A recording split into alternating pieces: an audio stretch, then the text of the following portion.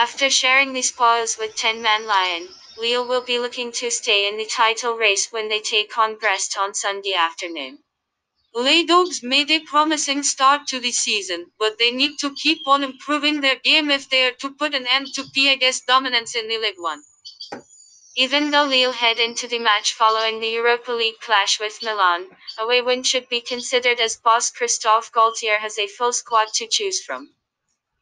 Brest, on the other hand, suffered a dip in form, with the team losing each of their previous 3 league fixtures, and that is yet another reason why we are tempted to put our money on the visiting team. The likes of Christophe Harel, Ronald Pierre-Gabriel, and Dennis Bain are all out of contention through injury for the hosts. Prediction 0-2